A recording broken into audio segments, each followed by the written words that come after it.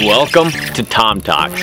Join me once a week right here on Tom Boley YouTube channel. We're going to break down all the latest and greatest walleye fishing tips, walleye fishing tricks, the absolute location where these fish are right now, and all the practical relevant information you want and need. Hooked up. And look at that, just gone. For all the information you want and need, stay tuned right here once a week, Tom Talks.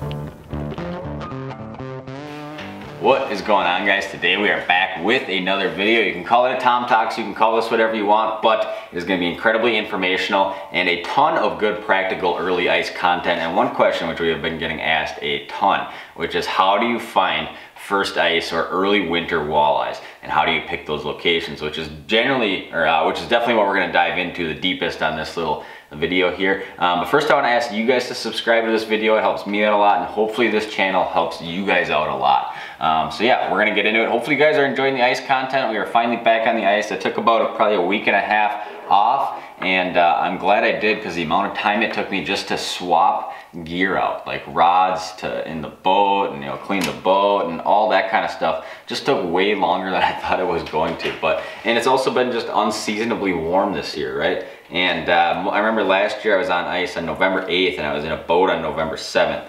And this year, here we are in December, and I'm still like just kind of trying to sort of get out on some smaller northern Wisconsin lakes. Obviously we've been up to northern Minnesota a few times, but yeah, the ice is just unseasonably warm. Not a whole lot of really cold stuff, but it is on the way. It is winter, so you can rest assured it will get cold at some point here. But one question we get asked a ton is, where do you go to find early season ice walleyes? And we haven't been talking about this a lot, and the reason for that is we're basically fishing on foot. With the exception of some places in the far north, ice is a lot of that, 0 to 4 inches right now. And, we're not taking machines out on a lot of that stuff. So there's not like a whole lot of, bounce around to like 20 different spots in a day type fishing right now, right? And, we'll definitely be doing a lot of that once we're on the snowmobiles and stuff out on the ice here the next hopefully couple of weeks in Minnesota. But yeah, so that's one huge question we asked. So where do you go to find first ice walleyes? And this definitely changes throughout the course of the winter.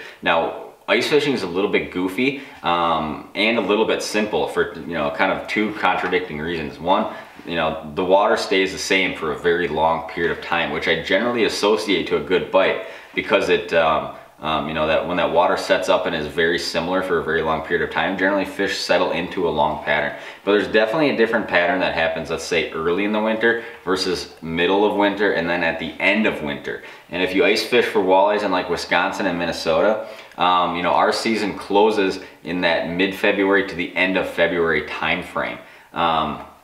Why aren't we allowed to have a catch and release season from there till our regular fishing opener? I don't know. That's a great question, because you can on most of the best lakes on the planet, right? Yeah, so we don't get to fish that very late winter period like you might if you are on a Great Lake, like you might if you are on like the Mississippi River type of a thing, but normally that's already in a boat, or like you would if you were on Lake Winnipeg or something like that. So we don't get that end of winter fish are moving to spawn ice fishing gap.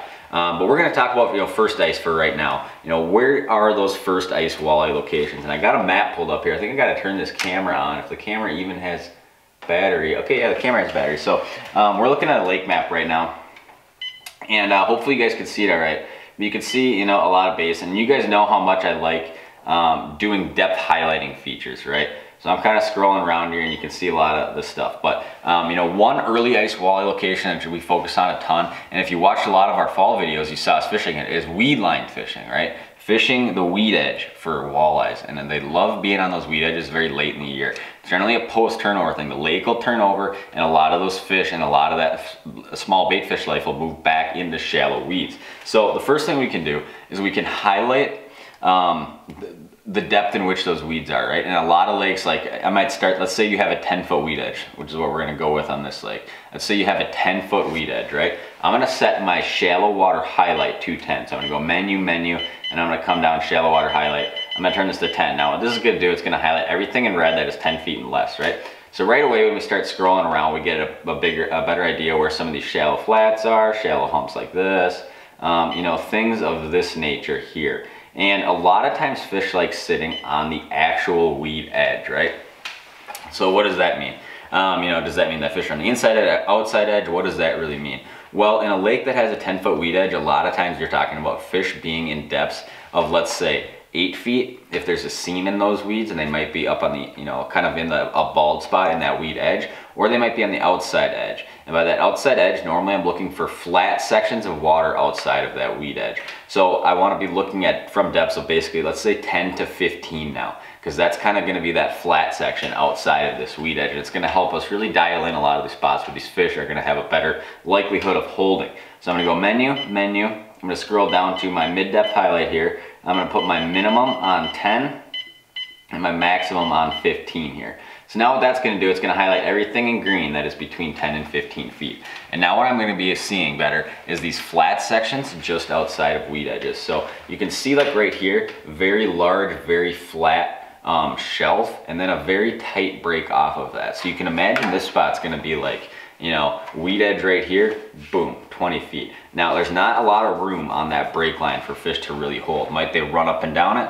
Absolutely. Is it a holding spot? Not really. The kind of spots which I am going to be looking for is something that looks a lot more like this right here, right? So what we have here is this big long shallow flat and a wider break, and it actually saddles in and comes up onto something else you can see, which is another good point to make. You know, here's a point in this shelf, saddles down, comes up on this, and a lot of times these saddles or these interconnected stuff are just natural travel corridors for fish, right? Does the fish swim across the basin like this and ends up on this point, or does he come down this like this, right, and ends up sitting on this point? So that's kind of another way you can look at it. But you know, early season, these are the kind of spots we're focusing on right here. So I'll kind of drop a waypoint. You know, this would be an area in which I would be interested in, right? A flat section just outside of a weed edge. So if we kind of keep scrolling around here, let's see what else we got. Very steep break, very uninteresting right there. Here's kind of a little inside swing. This would be the kind of deal right here. And what you can see is this is very basin related, right? A lot of open, deep water around this kind of stuff, right? And you know, it's like 49 feet over here. And this is definitely a good complex looking area. Here we have two of these spots, right? A very nice flat section of water right here. You know, this whole kind of hump complex is looking pretty good. And this is the kind of spot where you can, you know, jig. It's definitely a little bit bigger hump. You could run some set lines around it and stuff like that. Coming down to here. Here we have another one. You know, once you get good at looking at this kind of stuff, it becomes pretty obvious, right? And this is a lot of the, you know, what we're doing when we're looking for these weed line relating fish. Here's a kind of another one over here, another edge. You can see how I'm kind of bypassing a lot of like this kind of stuff, which I'm not very interested in, right? And a lot of times what you'll see on these areas where there's a flat section outside of a weed edge, like let's say your weed edge ends in like, you know, like we said, 10 feet of water. Well, you're not, there might be like a fringy, you know, like a much less thick, much shorter weed that is outside of that 10-foot range, but you don't see it on spots that look like this right here. You might hit that, you know, that thick cabbage edge at like 8, 9, 10 feet right here, where you have weeds that are very tall. And as this thing just slowly drops off, what you might see is some fringy weed just outside of that 10-foot depth zone in that 11, 12 feet, right? And those are the kind of spots where really walleyes really like to hold on the outside of that kind of stuff. You know, weeds are much more likely to grow on these flat sections of water versus these very steep and hard breaking. You know, a lot of times that break line is just too hard to really get a lot of good weed life, right? So these are kind of the areas right here which I'm looking for. And this weed edge bite is always one of the best ones early in this early ice time frame, right? And you know, there's a ton of fish there in the fall. As the winter progresses, what you see is generally a few less fish in these areas, and the fish having a higher tendency to use these areas late in the day, right? A lot of these fish might go move around in deeper water and then move up on this stuff later in the day. But a lot of guys have this misconception that, you know, the walleye bite in the shallows is not good during the day. And that is just not the case at all early in the season, right? These fish are living up here. It's generally one of the better, especially like a good tip-up bite or a good shallow jig bite. These things are absolutely the best right now until generally like that mid-January, early January period, right? And first ice is obviously a great time to come out and do this kind of stuff. And you guys will see us doing a whole bunch of this kind of fishing in the future, right? So that's kind of spot number one, is a lot of these, you know, weed edge oriented spots. And you know, a lot of lakes it might differ. You know, let's say you have like a 5-foot weed edge, right? in a lot of your shallow stain systems. And a lot of times what same thing I'm looking for there. Very big spots, right?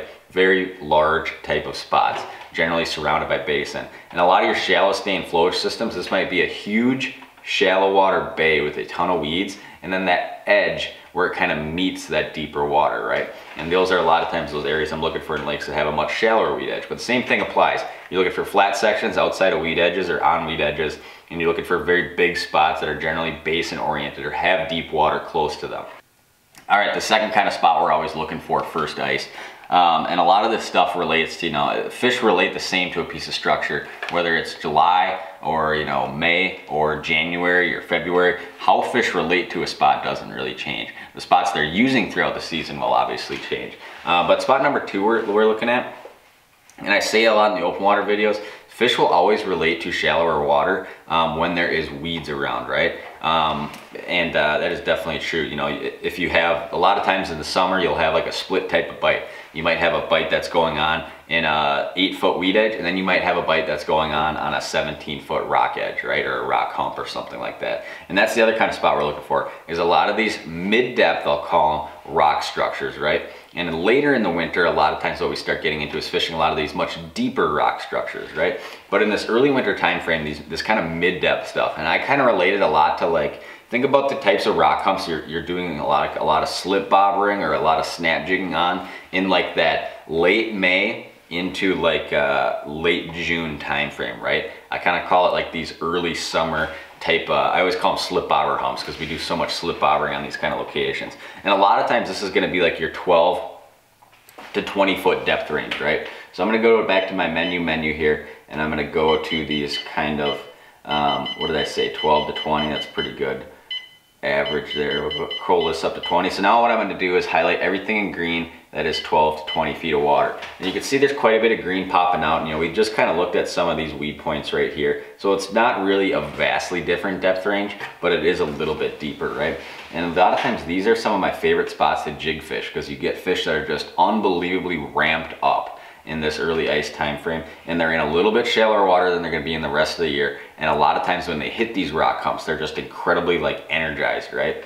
And we'll kind of start scrolling around here looking for them. And a lot of times what you might be looking at is some of these spots like this, which are extensions from other spots, but they have like a finger that looks something like this right here. So we can move along, and if that is rock, that's going to be a good one to hit. Or we'll kind of keep scrolling around here, see what else we got. I'm not even really sure how many spots there are like this on this lake.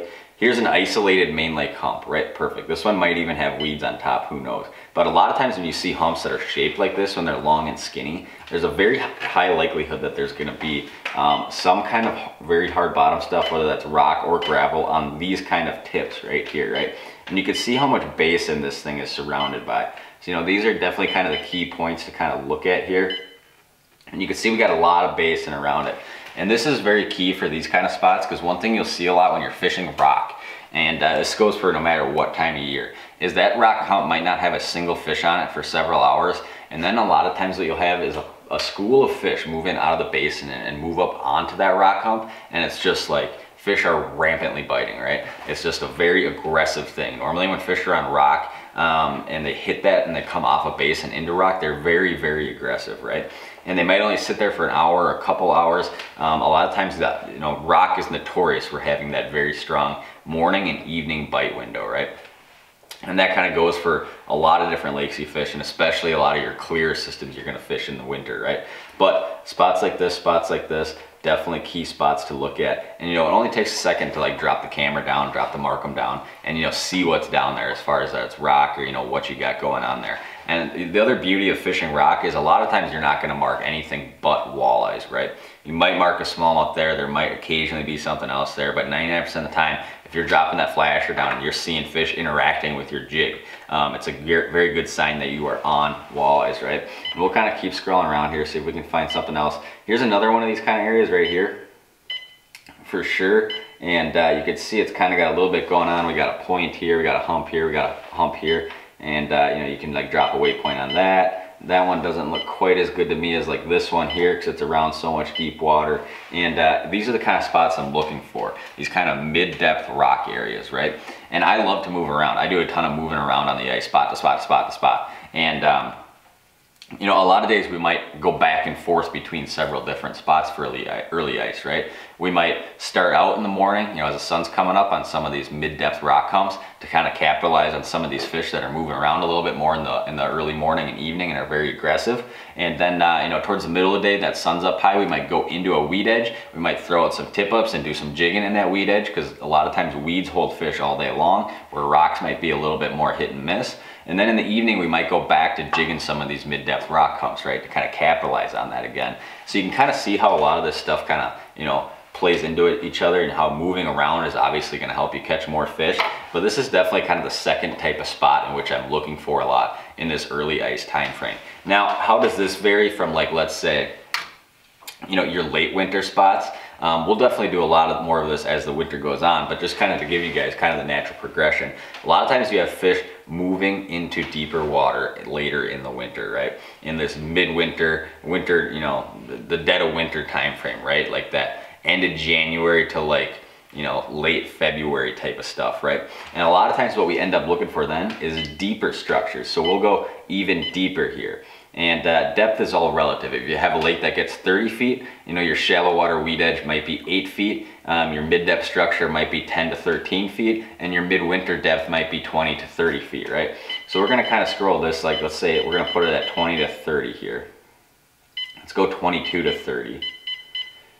Kind of refine it a little bit more. Now, what I'm looking for now is interconnecting saddles a lot of times in some of this deeper stuff. So here we kind of have a decent one here. My depth range is a little off to really see this good, but what you can see here is we have interconnected structure, right here. And there's kind of some flat on the back side of it. And another thing fish love late in the winter is these mud flat areas in depths they like to hold, right? And by mud flats, I mean soft bottom areas near structure that are kind of in that 27, 28, 29 foot. And what you have is a lot of bug life there. And you know, because of that, you obviously a lot of times will find perch or crappies or bluegills there. And a lot of times midwinter, you'll find walleyes there too.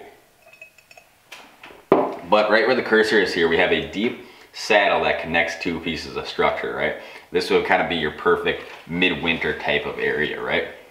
Let's scroll around, see what else we can find here. Some of this deeper stuff when we're set 22 to 30 like this. And here's another one right here. You know, here's a 30-foot hump, I believe, surrounded by basin, 29-foot hump surrounded by basin. A lot of times this is that depth zone that I'm looking a lot for in the midwinter, winter doldrums type period, right? Here's another one right here, and a real long skinny one. So this one's pretty cool looking. You can almost guarantee this one's gonna be some kind of very hard bottom, rock or gravel or something like that, because it's real skinny and tight like that, right? And you know, your sweet spot's probably gonna be somewhere out here on this point before it falls out to 43 feet.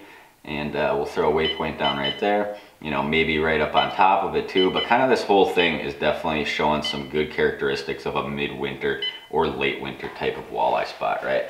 So you can see real quick, just looking at the graph, that's a lot of the stuff that I'm looking for, right? Whether it's on a lake I've been to 100 times, whether it's on a new body of water I've never been to, this is kind of the same process we go through a lot of times, right?